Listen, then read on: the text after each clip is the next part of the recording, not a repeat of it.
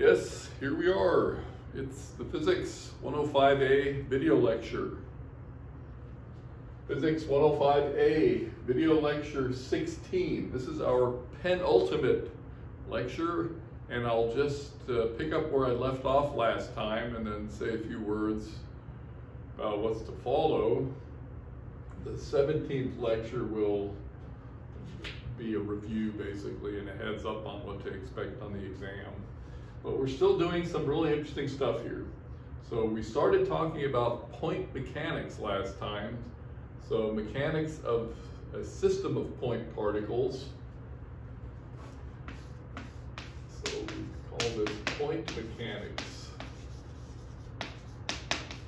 And the idea is that it's a system of point particles that interact via Newton's law, interact with each other via whatever interaction law they have. Yeah. So I'm going to review a few of the points I made. So here's particle 1, m sub 1. And here's particle 2, m sub 1 and m sub 2. But what I think I'll do here is say that this was particle I, this is particle J, we have m sub I, m sub J, r sub I, and r sub J. And if we're focusing on the ith particle, then we could have J extend through a whole cloud of them. So I'm just labeling these two, and there are many more. Okay, so in this circumstance, what we looked at was Newton's law. So the force on the ith particle equal to, so mass times acceleration, he said there was possibly an external force on the ith particle. And the idea with the external force is it doesn't arise from these other particles, but these other particles are also exerting a force, influence, and so those are the ones we sum up. J equals 1 to n f sub I j. Okay, the force that the jth particle exerts on the ith particle. So j is not equal to I, but otherwise 1 through n. Yeah, we already did a bunch of work with this expression, but I'm just going to come back and rebuild one of our examples,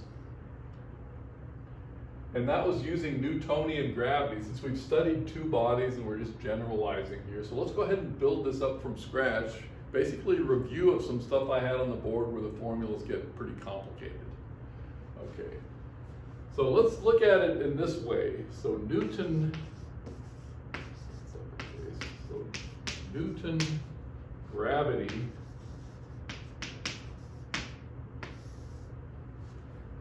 and how did we learn it the first time? We had F equals F of R divided by R. Okay, then we had a central force. What we then did was we said we had minus 1 over R squared times the unit vector. So the unit vector pointed from the origin to our particle, and then the minus sign points back. So it's an attractive force, minus 1 over r squared unit vector. Now what I did with the system of point masses, I had this f sub ij is equal to minus, correct this. We were using an alpha there for everything, okay, minus alpha over r squared. So this time I'm going to write, in place of alpha minus g mi mj, g mi mj over ri minus rj magnitude squared. Remember, this vector r was actually the difference vector, so it was this vector here.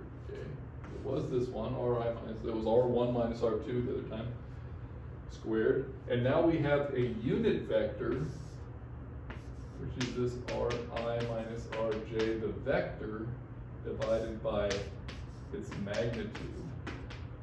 So you can see this is exactly, what I have underneath here is exactly what I had here before. For 1 and 2, this R1 minus R2, that's what these things were here. I put in Newton's law of gravity. So now if I want to do the summation,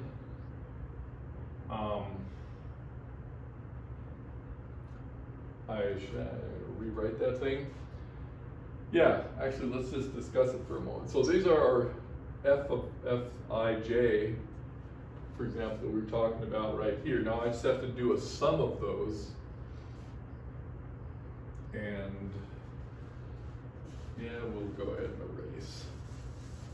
Let's go ahead and put the minus sign here. So now, since I constructed the thing, I have j equals 1 to n, and write j not equal to I. Good. And then over here I'm going to have m I R I, second derivative. Okay. So now instead of just 1, it's all n of them, or n minus 1 of them. And yeah, so that makes the connection with what we had done here, which remember came from a 2-body problem, reduced to 1 body. And this complicated expression, I know this thing looks pretty bad when you're seeing it for the first time, but now that we've built it, it makes some sense. I'm going to do the same thing for the potential energy that we had been using in the central force. Okay, so there's that expression for a system. There's no external force in here. Okay, this is just the mutual forces of all the particles. Okay, the next part of this discussion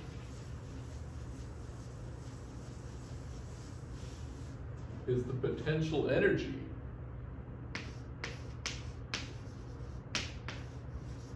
So the potential energy function, we want the negative of its gradient to give us the force. Okay, and we just have an example of the force.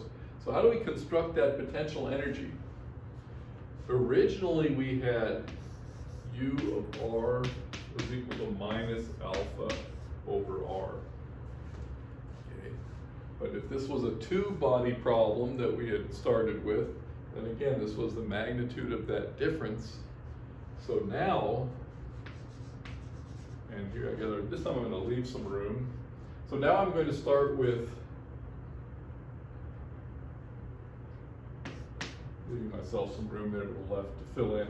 I'm going to start with my minus G Mi Mj Ri minus Rj. Okay. Magnitude. So that was for 2 particles.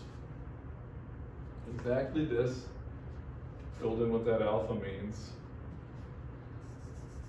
Now the thing is, I have a whole cloud of these. I have n particles, and I want the potential energy. So what I'm going to do is sum over these.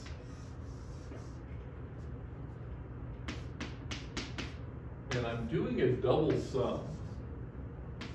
J equals 1 to n. J is not equal to I.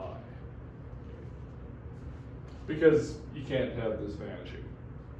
So that's a double sum, and what that does is it gives us all the pairwise potential energies. We're just adding them all up. But because of this form of the double sum, we're getting them twice. So when we have an Ij, we also have a Ji. So because of that, we put a 1/2 in front. That gets rid of the, that takes into account the double counting. And this is our U, and I'm going to go ahead and write R1 to Rn. So it's this object whose gradient with respect to any individual particle here should give us that force that I had just written down. And we'll do that next semester. It's a great, yeah, you guys can do it in the summer vacation. You can do it anytime you want. It's a bit of a tricky calculation. I don't want to get bogged down with it now. But just by the construction of this, you can see, well, this makes sense. This is just all the pairwise potential energies that would be here in this collection of particles interacting gravitationally. Okay, so that is just a kind of a repeat, but leave yourself room and you can fill this in and play around with them, understand them. That's where they came from. So we then had conservation laws.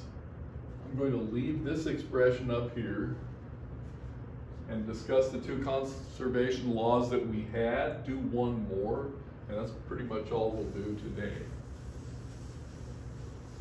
We're in no hurry, but this shouldn't take too much time. That's what I want to finish with. So now, conservation laws.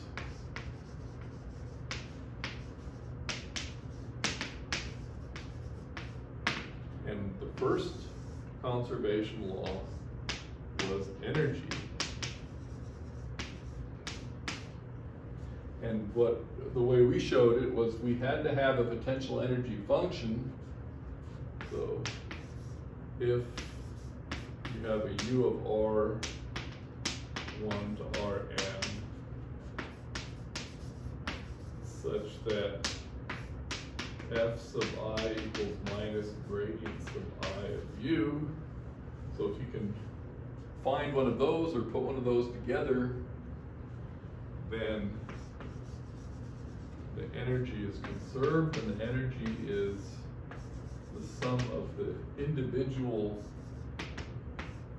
kinetic energies plus that potential energy.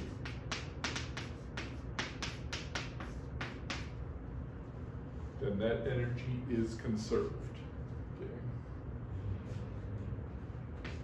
It is conserved.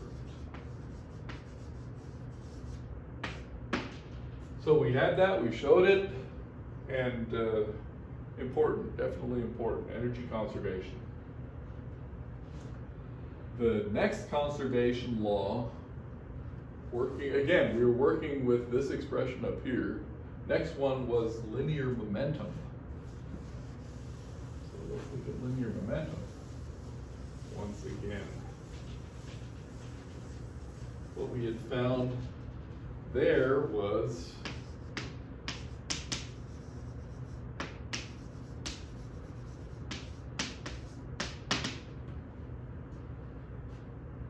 that the internal forces all summed away to zero, and we summed up this entire expression here, and we found that capital P equals sum of lowercase p sub I, sum of n sub I, r sub I dot. So the total linear momentum of the system is conserved if the net external force vanishes. Equals constant, comma, if sum of F external is equal to 0.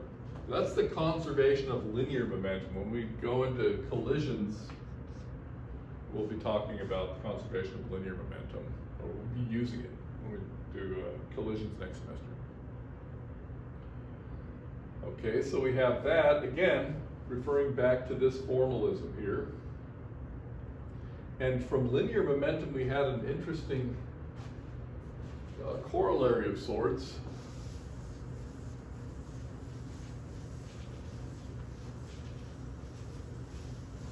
Namely concerning the center of mass.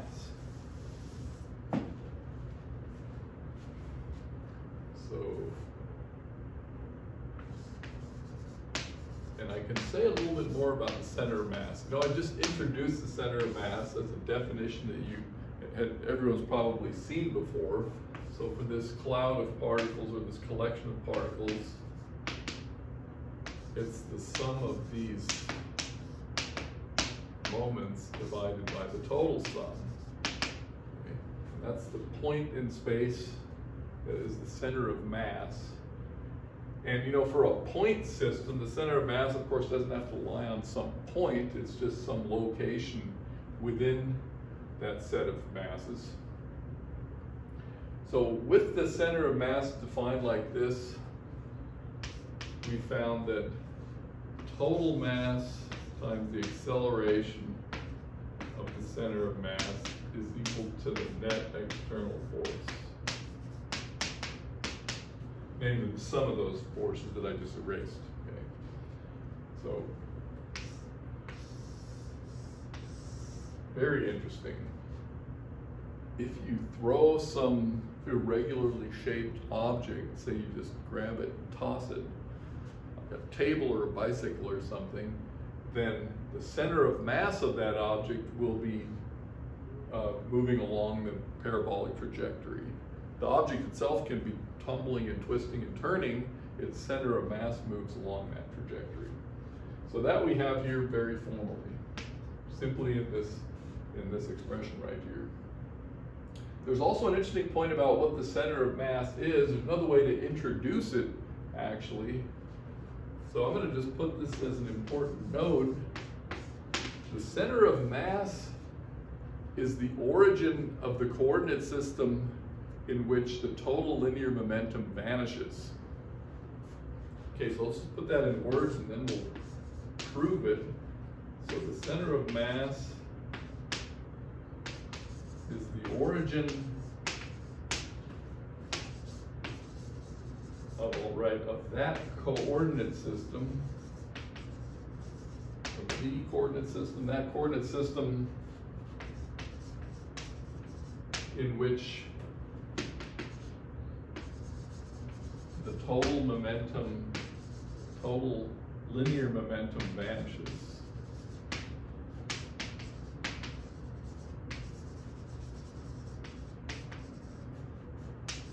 In fact, that's a way to, so to speak, derive what the center of mass really is. If you're progressing in the way we did right now, you can say, okay, now let's look for a coordinate system in which the total momentum vanishes, and then that would define the center of mass.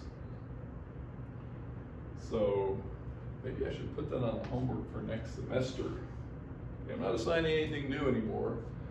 That would be a good one to get the ball rolling with next time.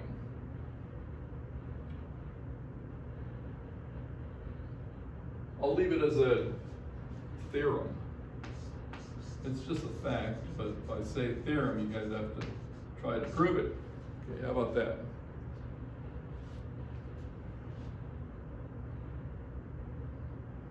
Good. So that's an interesting point as well.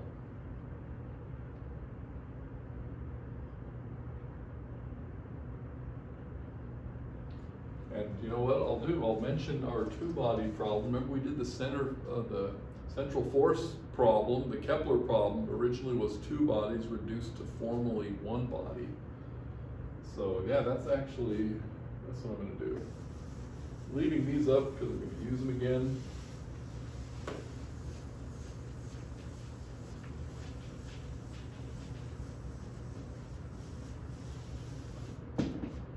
Okay, so example of what I just said.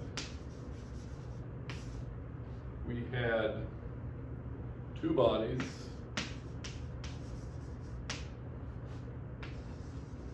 I can draw this sufficiently large. So there's R1. Here's R2, right? M1 and M2, as you recall. And then we had defined this vector here as R1 minus R2, and we just named it R. Okay, that was our vector R that we had used for the central force problem. Now you may recall that I had actually used the definition of the center of mass. Namely, I had said R center of mass is equal to M1 R1 M2 R2 divided by M1 plus M2. Okay, I had used that, and then set the numerator equal to 0 in order to get the definition of R1 and R2 in terms of this R. And we never looked at it again, and we're not going to either. Well, maybe we'll look at it next time, next semester. We didn't refer back to it again. Maybe I should have done that after all. But I'm doing it now. So yeah, we had set that equal to 0 in particular. You know, we used the numerator being equal to 0. And that allowed us to determine R1 and R2 in terms of the difference vector. And then we just went on our way, but that was an example of turning the center of mass, or taking the center of mass as the origin. That's basically what we had done. And then it'll turn out that M1 R1 dot plus M2 R2 dot is equal to 0. Okay. That means the total linear momentum is equal to 0. That means this is the origin, and if one's moving to the right, the other one's moving to the left, and vice versa. So this was an example of that. You know, I will, since we're on the subject, I will make a little reference to our Kepler problem here. So, yeah, let's go ahead and erase this. So here, let's just say, note, recall, Kepler problem.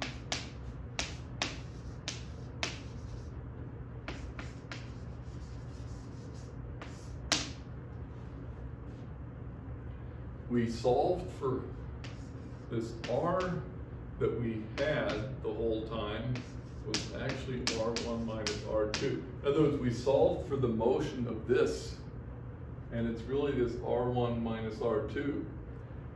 And then we had, now do I know this off of my memory here?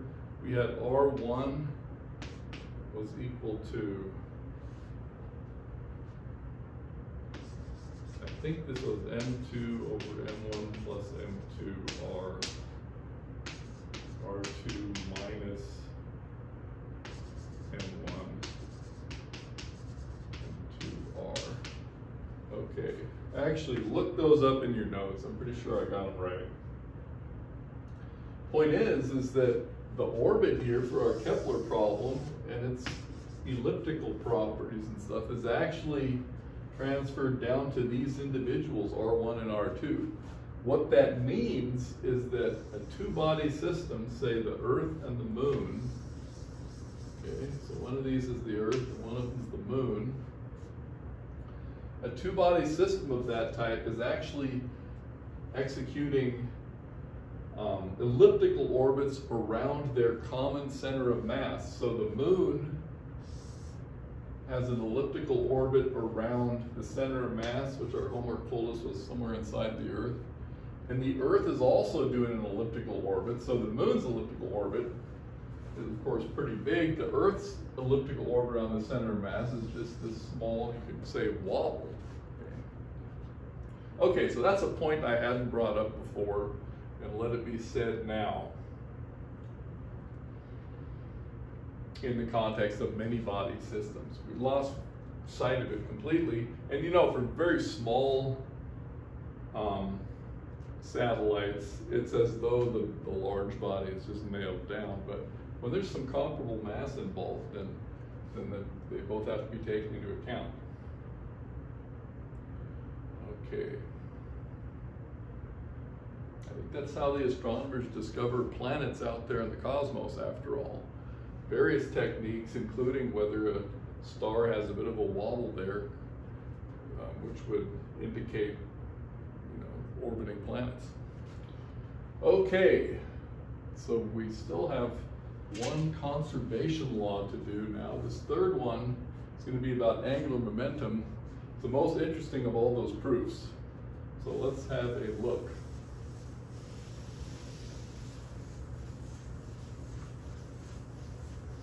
Have a look, see how much time is going here. Okay, yeah. Okay, so next we're still doing conservation laws.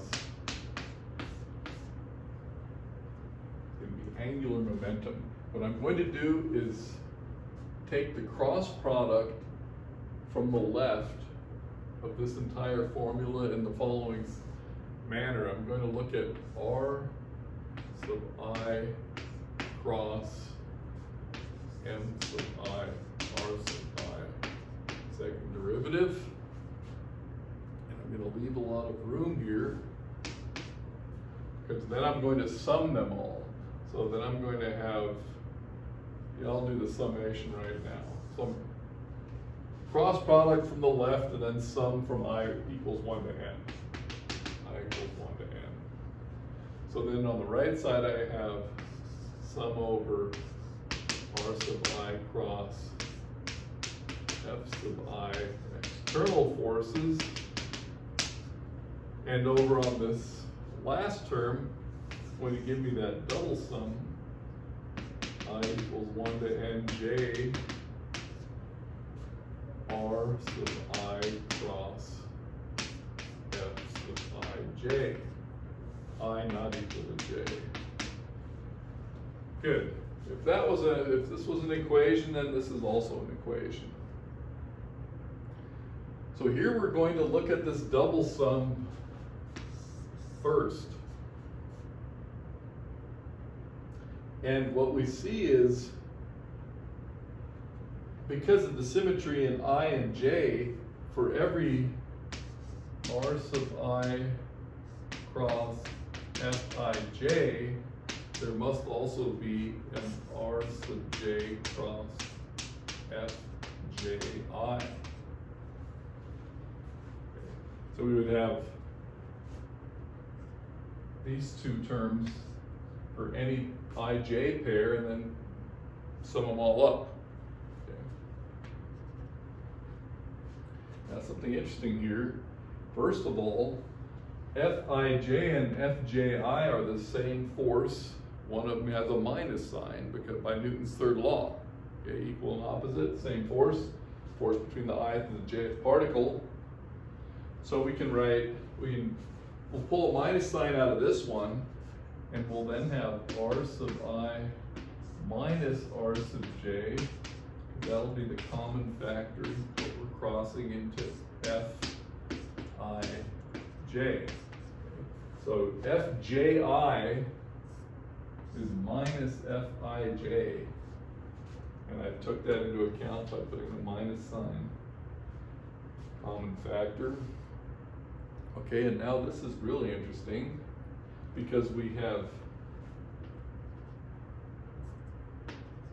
this cross product, and if the forces between those point particles are central forces, then by definition this vanishes. Okay, so we're going to make that a stipulation in our point mechanics formalism, that the forces between two point particles in space are central forces. So let's put that there, equals 0 if Fij central force. Which is to say, this double sum sums up to 0. And we're left with this left side. Okay. This is what we're left with.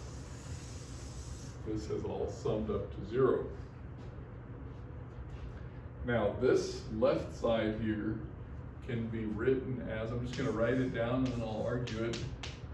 It's the time derivative Ri cross Mi dot. The reason that's the case is that if I take this derivative, I'll get, if I differentiate the first vector here, I'll have Ri dot, and the cross product with another Ri dot is 0 because they're parallel. Okay, cross product of parallel vectors is 0. And then when I'm doing the product rule, I'll keep this and take Mi-Ri second derivative there, and that's of course what I have above. So this is identical, and the right side, I'm just going to leave what it is. Well, I'm just going to write that is my net torque for the system definition. External, so tau external net. A lot of labels, that's the net external torque on the system. And this here is the angular momentum. So I have a theorem. The time derivative of the total angular momentum is equal to the net external torque. Let's go ahead and write these words. Total angular momentum. That's this thing right here. So yeah, that's what I'm going to wrap this all up with. So let's erase this.